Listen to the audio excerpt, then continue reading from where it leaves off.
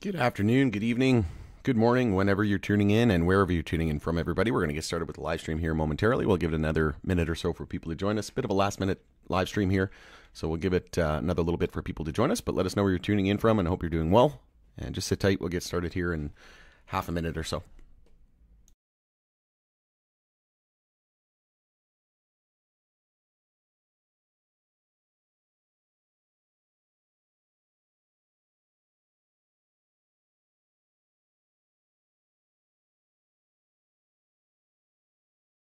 I see we have a ton of people joining the live stream. Welcome, welcome. Thanks for joining the stream. We're going to get started here in about 15 seconds.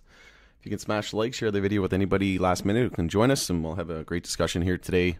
Less than awesome news, but yeah, it's not the first time we've been let down in the MJ industry, and probably won't be the last. So lots of positive things, but obviously not the news everybody was hoping for today. But we'll discuss all of this and more. We're going to be discussing excise tax being excluded from the Canadian budget for 2024. And we'll jump into it here in just a second. Just going to have a drink of water.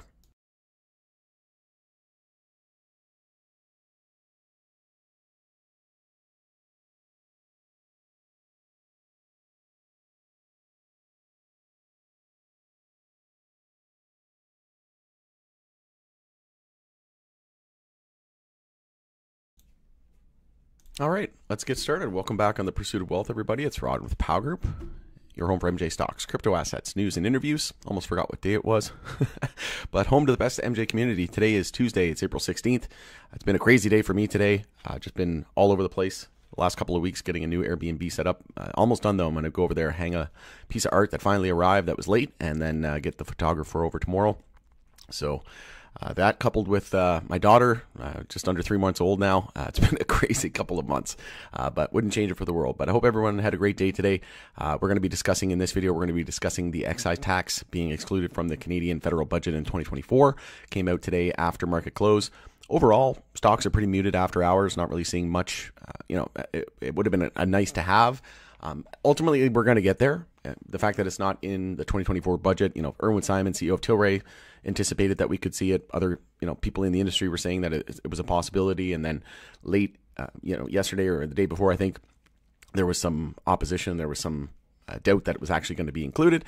And lo and behold, it actually wasn't included. So no excise tax reform in the 2024 budget. I'm not sure, to be honest, when the next time it could potentially happen, but I would more than likely expect it would happen when we least expect it, right? Typical way that these market makers work, right? And regulators around the world, they try to do it. They try to do it so that they let the insiders know, their friends, their Wall Street crooks, right?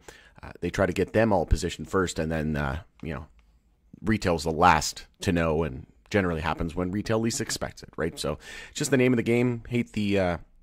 Don't hate the player, hate the game. And unfortunately, at the end of the day, we can't beat them at their own game because we're just small fish in a big pond. So we just gotta take it as it is and accept it, and just do our best to try not to get too emotional, right? I know there's a lot of people that are very upset today, but at the end of the day, there's some, obviously it's a net negative, but there is some positive to this. The positive would be that, it's not really that great for the small producers, but it's positive for the big companies that most of us are invested in, right? There's a lot of the small companies that are falling by the wayside that are unable to keep up with these high tax regimes. And as a result, they're going insolvent, right? But at the end of the day, that's probably going to be better for these big tier one companies. And to be honest, all the major companies, the big alcohol, big tobacco companies are invested in the tier ones. So they're probably lobbying the Canadian government and governments around the world to not embrace this too quickly because they want to take the market share, right? They want to get all of the small producers out of the way, even though they say that, it's all about social justice and undoing the harm of failed war on drugs and protecting the little guy in the mom and pop shops. But we all know damn well that it's all about the Fortune 500 and the Wall Street banks and the institutions and the hedge funds, right? And they're not going to be playing around in the small, those splashy whales are not going to be playing in those small producers. They're going to be in the big producers, right? So we'll discuss all of this and more. Before we get to it, make sure to smash the like. I would appreciate it. And if you're new, you can subscribe, take the bell, all that good stuff. You'll be notified on any future videos or when I go live. Wow, over 50 people already on the stream. So thanks everybody for joining the stream. Really do love each and every one of you supported me along the way. If you want to support the channel even further, you can follow us over on X, formerly Twitter. So the handle for that is @GroupPow. I'm going to be using that as my platform of choice going forward. And I'm giving away an annual membership to the Pow Group private community. If you scroll down on the community tab here on YouTube, the details are there. I'll be giving it away on 420 in celebration of that holiday and Germany going legal and Florida on the ballot. Something I didn't notice or I wasn't aware of that sort of came to light over the last couple of days is that there was some interchangeable verbal commentary that was used. Basically, the DOJ was basically handling rescheduling now, but they're one and the same. So DOJ and DEA, the DEA is an agency within the overall department. So the Department of Justice, and you can see the DEA, Drug Enforcement Administration, is within that. So in my opinion, the more you know, this should still be up to HHS and FDA, in my opinion. I mean, they literally decide what's medicine and what's not, and the Food and Drug Administration, right?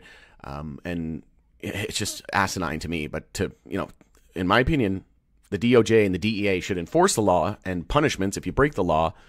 But I said this is back asswards as usual with federal agencies, right? It should be the HHS and FDA that's creating whether or not this should be Schedule 3 or Schedule 1 or descheduled effectively, and then the DOJ and DEA should enforce it. And if anybody breaks the rules, then DOJ gets involved and DEA enforces it. So to me, it's just ass backwards, like I said, as normal. But anyway, I digress.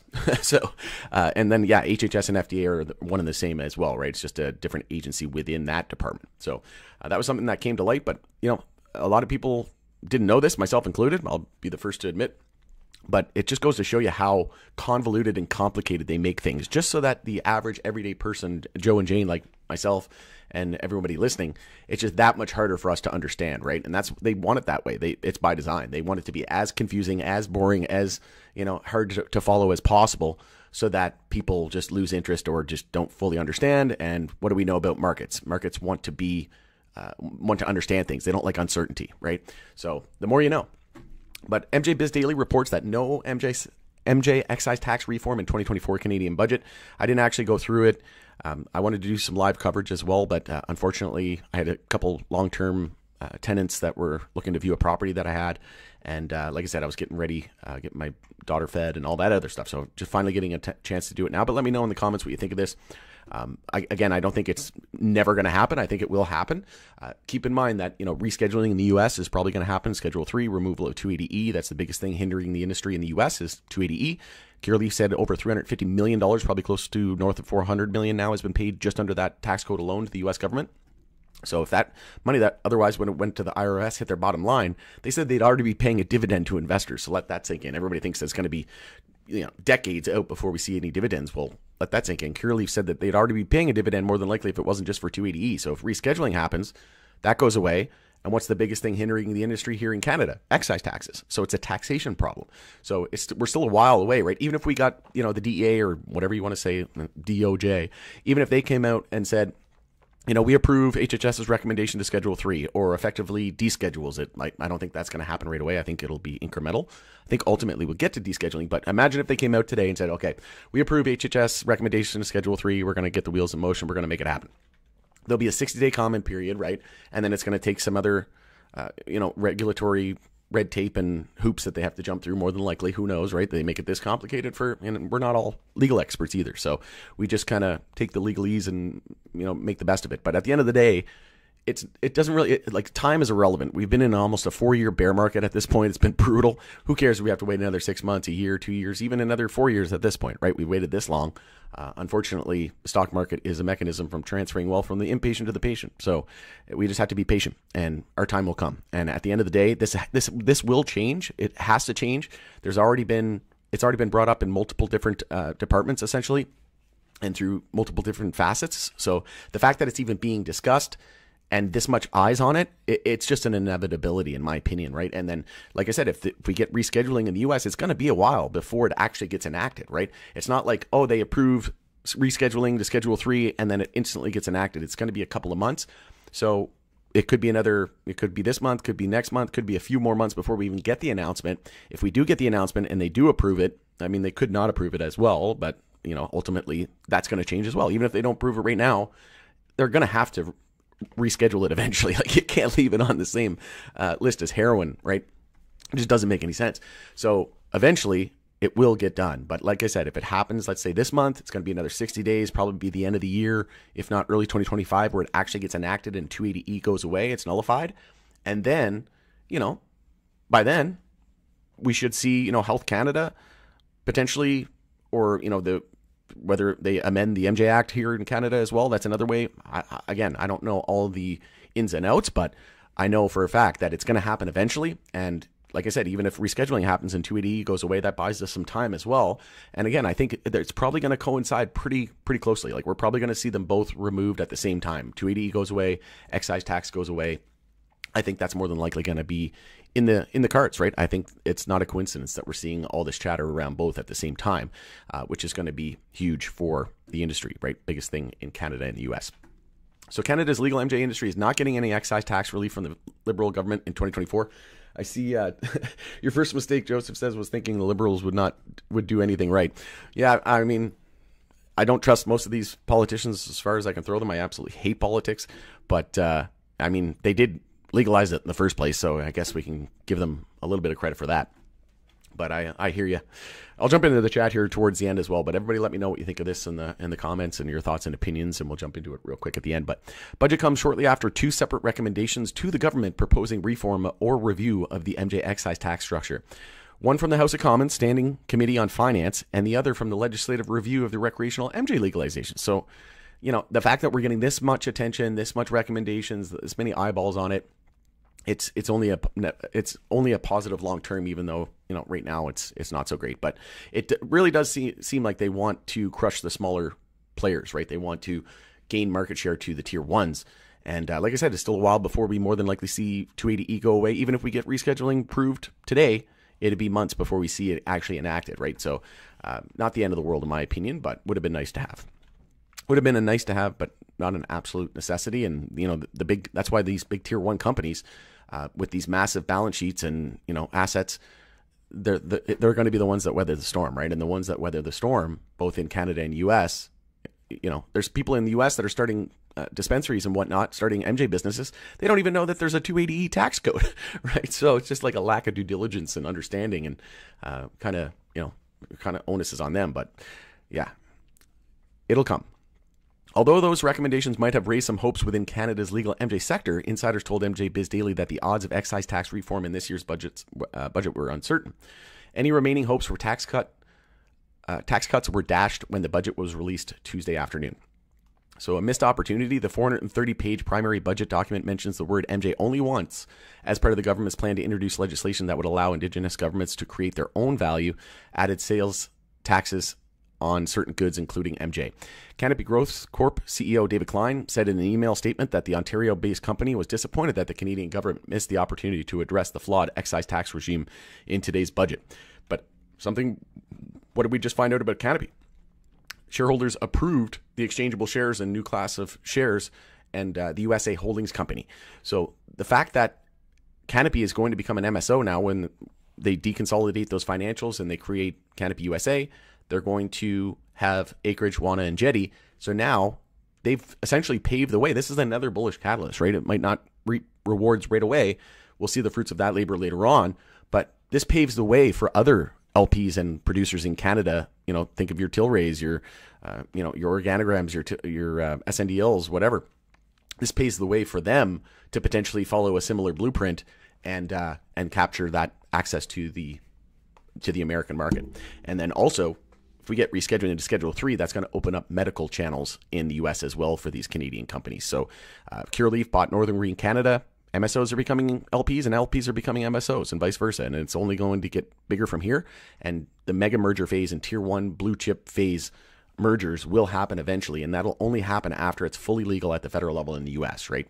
And probably like five years after that, right? The Amazons and the Apples and the Facebooks didn't happen the second we got, internet legislation and, the crypto companies that, if we get legislation, it's going to take time for the real winners and blue chip phase to really emerge and to see who the long-term winners are going to be, right? It doesn't happen overnight.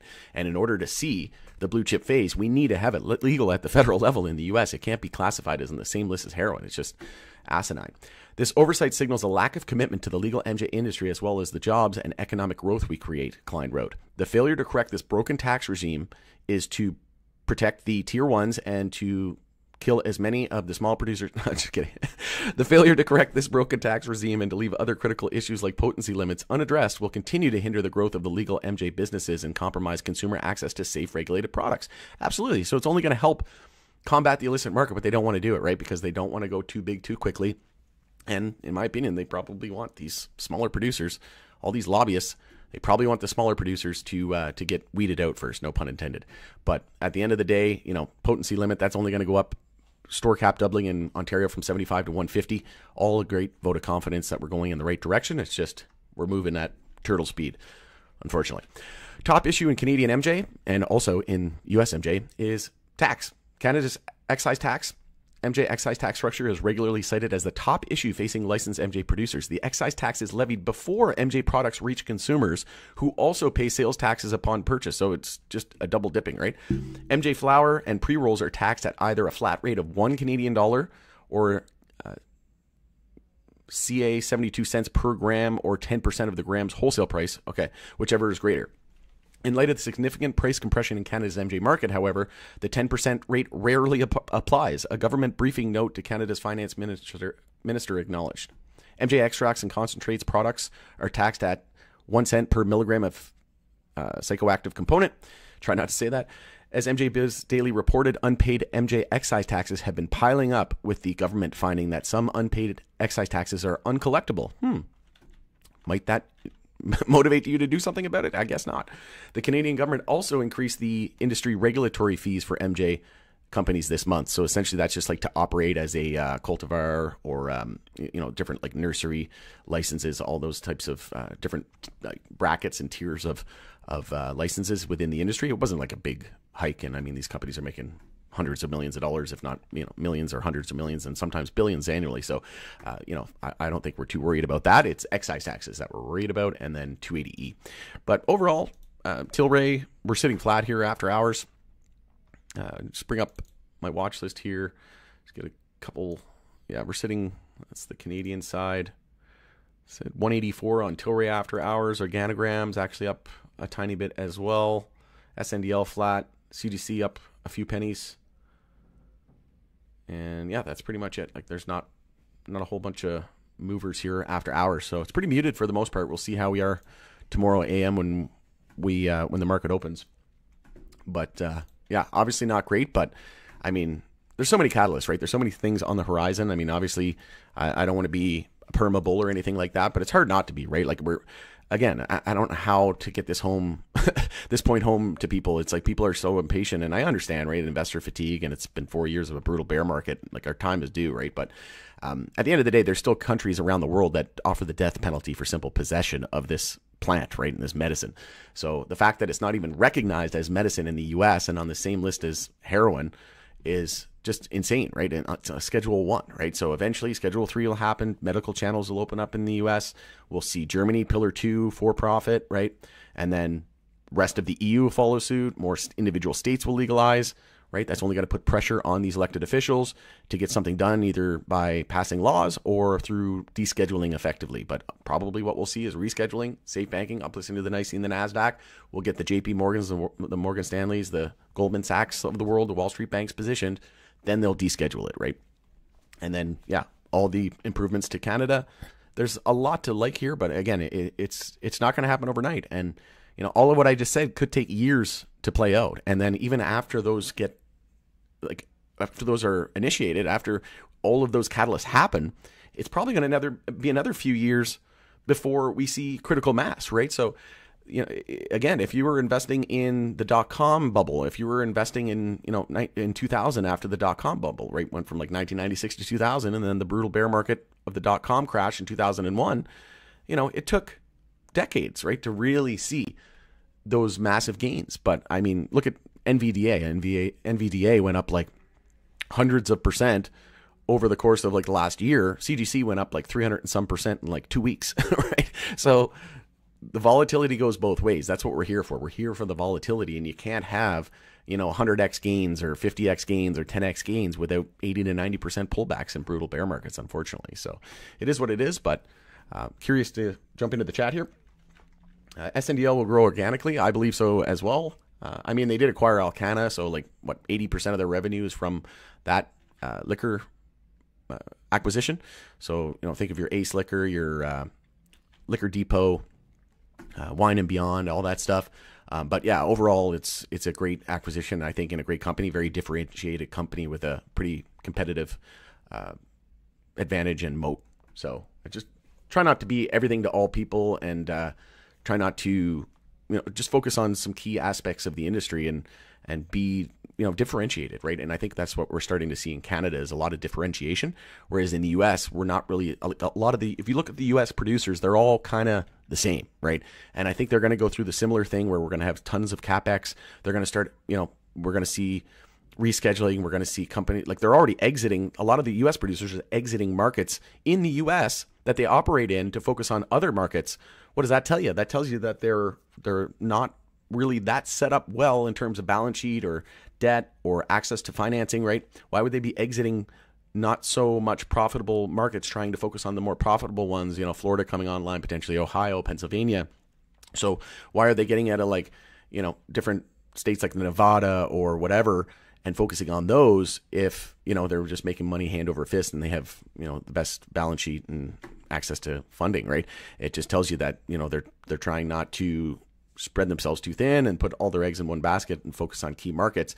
Try not to get too big too quickly, I think, as well, learning from the Canadian market. But I mean, it is US, it's the biggest market in the world. But eventually, they're going to have to expand to different states. They're going to have to look at Cureleaf acquiring a Canadian operator. You're going to have to expand to Canada, Germany, international, EU GMP certification and facilities over there. And now it's very hard and expensive to build facilities from the ground up, right? A lot of companies are either retrofitting or they're buying from other companies that bought it for, a crazy amount, and now they're getting it for pennies on the dollar, right? Or you can just buy a company and then get their licenses that way. It's very hard to get these lotteries and these licenses sometimes, so it can be very costly. Sometimes these licensors are costing $500,000 to $1 million per license. And then if you want to buy a business, then it's even more money, right? So that's all very CapEx intensive, right?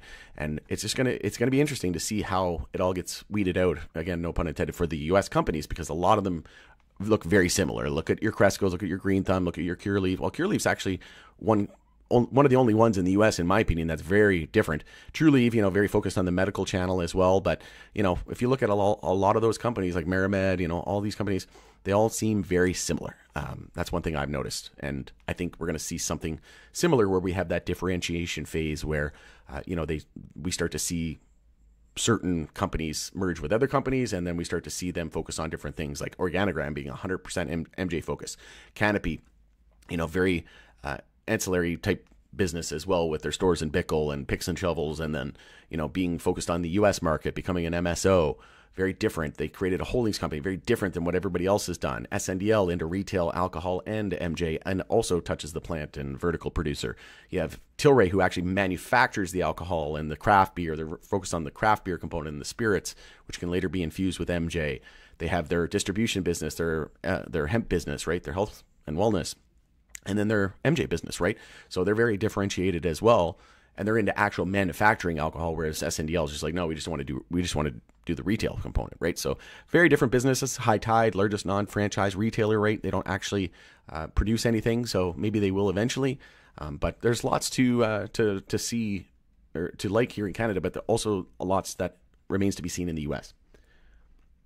Plenty of cash to survive and thrive, absolutely. Same with Kron, right? Kron sitting on like 800 million or something like that, close to $1 billion of cash. BJ says, true, Joseph. Absolutely. Pound that like. Appreciate it, Silver. Come at you from Virginia. Nice. Virginia in the house. Welcome, welcome.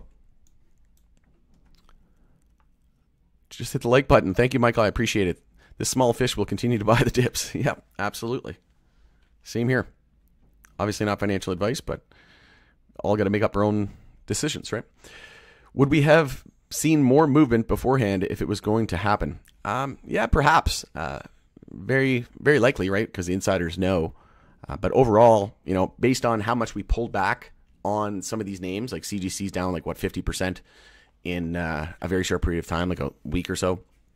And then Tilray was also pretty much gave back that whole move up toward $3 USD, and then now down to like $1.70 USD. So pretty much the whole move was given back. So the fact that we pulled back that much, and then we got the news that the excise taxes wasn't getting approved or included in the 2024 budget, probably softened that blow a little bit, right, of this news. If we would have been running into this and then it got, it didn't actually get included in that, then that would have been pretty bad. All right. I anticipated that it would not happen. Yeah, at the end of the day, I thought it would happen, to be honest. I mean, it's kind of irrelevant at this point. Like, it's going to happen eventually, right? If it happens now, if it happens in 6 months, if it happens in a year, something has to give. There's just no way. There's so many insolvencies, bankruptcies, creditor protection filings. There's so many uncollected excise taxes that haven't been paid. So eventually, they're going to say, okay, well, eventually all these companies are just dropping like flies, and we're not collecting the tax anyways. So we might as well just lower it to a more reasonable amount and actually get the money. So we'll see.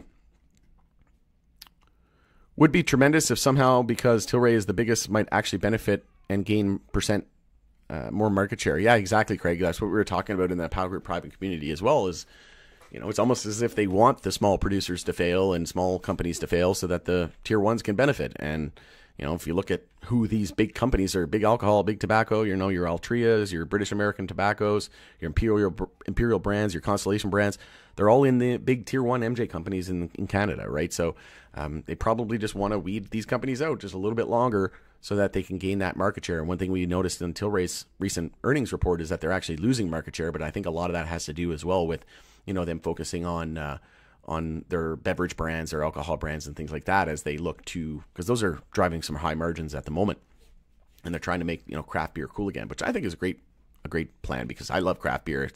I'd never buy anything else other than that, and while I try to drink less alcohol and do more alternative options like MJ beverages, but at the end of the day, I think craft beer is definitely on the up and up, and it's not going away. If you go to any neck of the woods, right? You go to a sporting event, whatever, you see them everywhere. And eventually, when they have MJ beverages at sporting events and concerts, you're not going to be able to just go you're not going to be able to go up to the stand, get your popcorn, get your beer and your pack of joints. They're not just going to give you a pre-roll right there, right? Like, you're not going to be able to light it up with a bunch of kids around, secondhand smoke, babies, it's never going to fly. So, you go up there, you get your popcorn, you get your regular craft beer, and then you get your MJ infused beverage, right?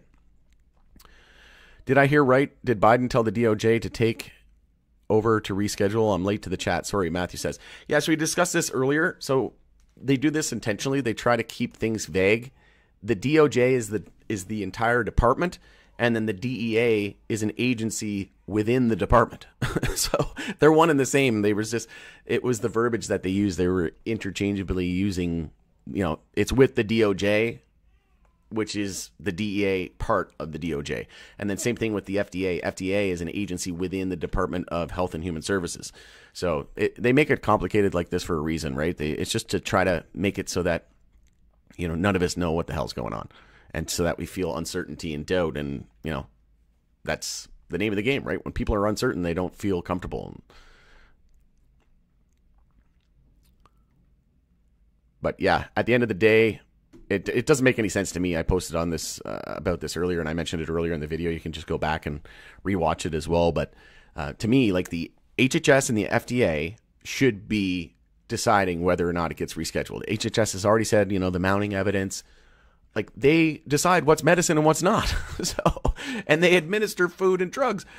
The DOJ, the Department of Justice, and the DEA, it's literally in the name, enforcement. So what are they doing having the final say and judgment call? It should be they enforce the law and they figure out the consequences if you break the law. And then the FDA and the HHS should create what is medicine and what is not. Like, it's so stupid. It just doesn't make any sense. Like I said, it's always back asswards with these friggin' federal agencies. They just makes absolutely no sense, right?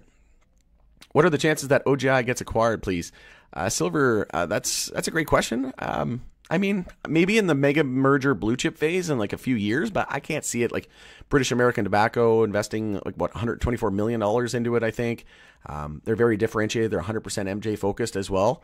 I really like OGI. It's one of my top picks as well. I mean, yeah, maybe it could get acquired eventually. I don't think it would be anytime soon. I think it would be a great acquisition for another company, or maybe they acquire another smaller company or something like that. But we'll see. I would say it's probably like a 50-50 chance at this point. There's still going to be a lot of consolidation and mergers and acquisitions in the space. And yeah, I think OGI would be, any company would be lucky to have it. It's a great company. And almost a third of their annual revenue is going to excise taxes. So just imagine if we get improvements to that eventually. It's going to happen eventually. But great question. Canada just lost its leadership in the MJ industry. Oh, Canada, you just effed up.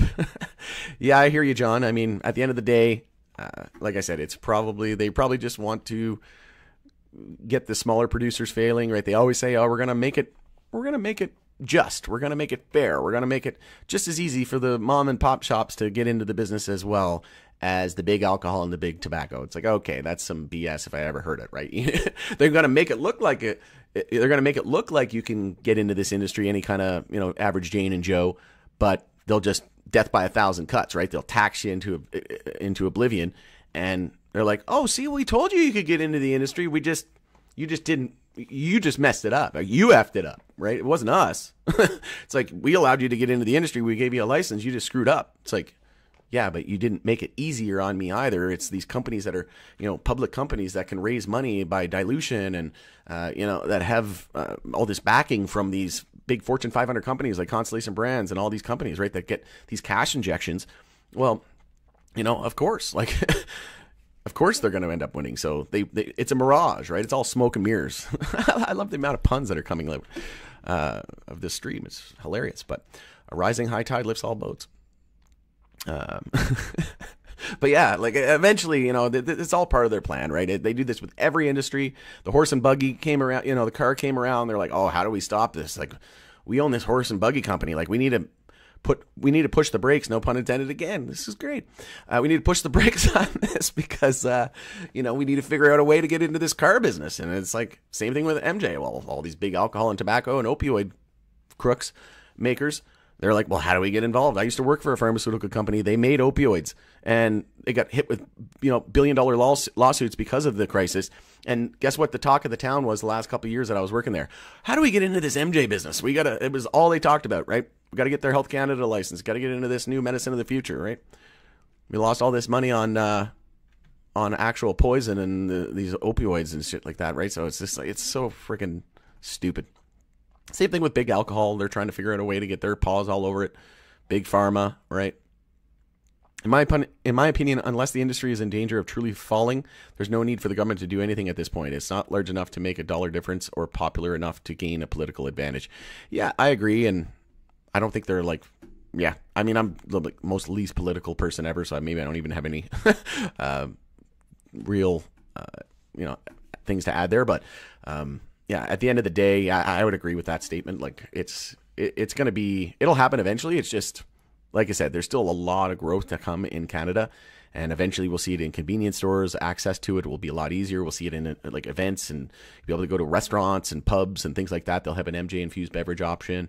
Eventually, it won't be segregated. It'll be one and the same, right? They'll bring it all under one house and one umbrella. And until then, that just shows that we're still so early, right? So it's frustrating. It's impatience kind of taking the best of us. But at the end of the day, it should make us all excited for the long term, unless you're like retiring next year, and you're counting on this industry to, kind of be your ticket to winning a lottery or something like that.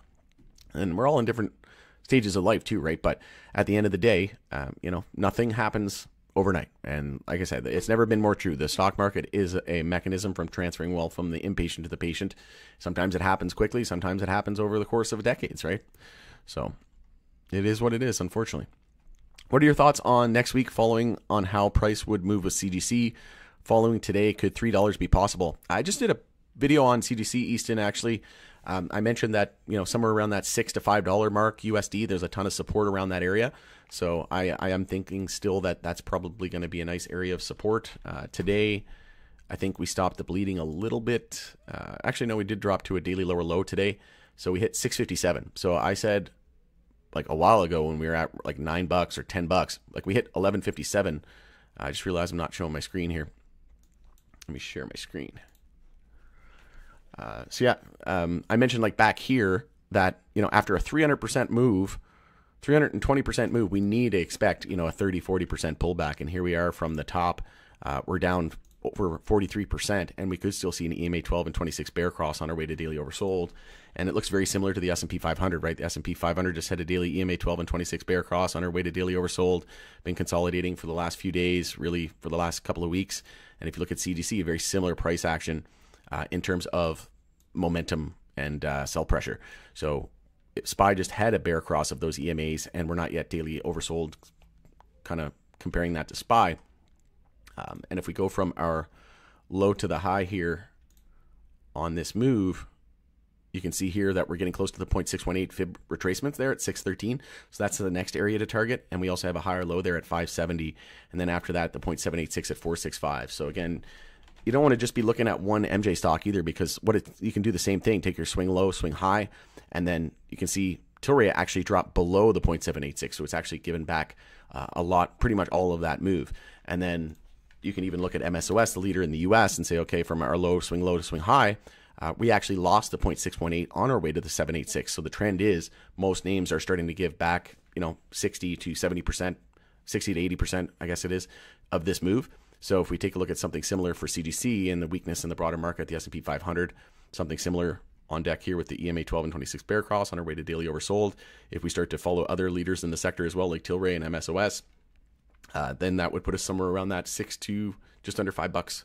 So I don't think we're going to dip to a lower low from here. I really can't see us going back to down below 276. Again, not telling you to buy, sell, or hold. This isn't financial advice. It's entertainment purposes only. But, I do think that somewhere around here in the golden pocket is going to be where the bottom is going to be. So hopefully that helps. But yeah, I mentioned this yesterday. CGC got a lot of support in that $5, $6 area. We got the 10-week moving average at $5.75. We have the 50 weekly moving average there at $6 even. And then on the daily time frame, we have the 50 and the 200-day moving average in the fives as well. So 521 is the 50-day, and 200 days at 566. So I think, anywhere around here is a decent area to start scaling in for the long term, in my opinion. But, anywhere around, I think somewhere around that $6 to $5 area is going to be where we'll potentially bottom out.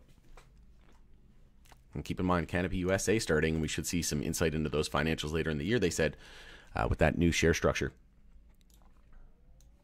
So, like I said, while it's disappointing news today on excise tax, there's still a lot to be excited about in the MJ industry. Safe banking, rescheduling, uplisting the NYSE and the NASDAQ, full-blown descheduling eventually, Germany coming online, Pillar 2, rest of the EU, more individual states, Florida, Pennsylvania, Canada, store cap doubling in Ontario, eventually excise tax will get improved, in my opinion, whether it be 6 months, a year from now.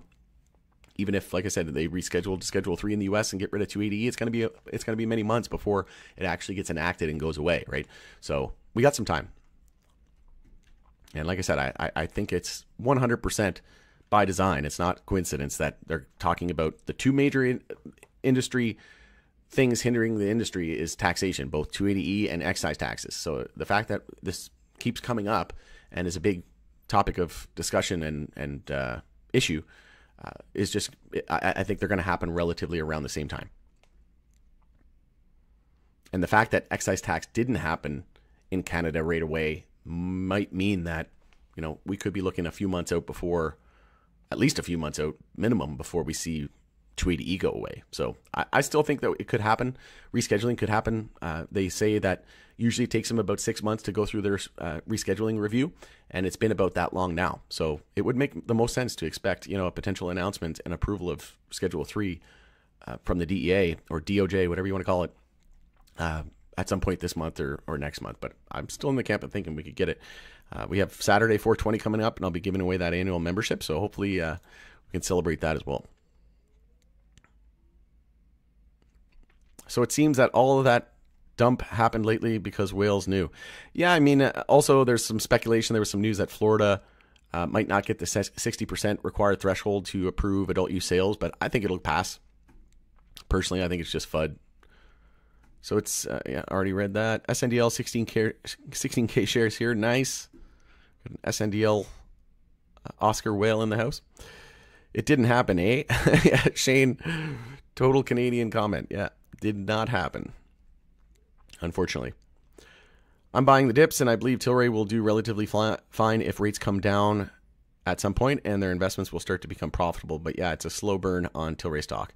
Yep, I mean, like I said, it's just going to be, a waiting game until we see rescheduling. If that happens, then we get medical channels opening in the U.S. and, just think Germany, once Germany comes online, they're just medical right now. They have #1 market share in Germany.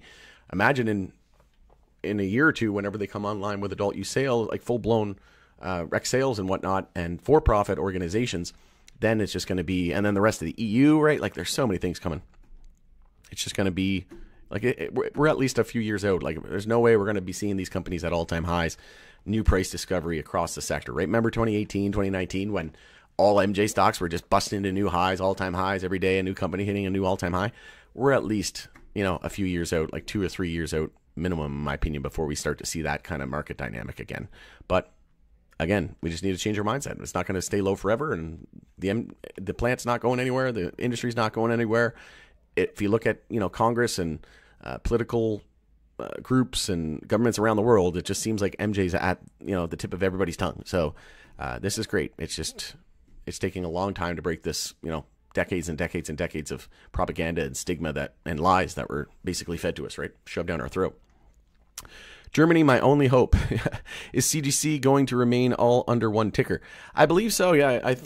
I'm hearing, like, I mentioned that I didn't think that they would trade on the NASDAQ because it wouldn't really make any sense. Like, you can't have operations in the U.S. and be listed on the NASDAQ.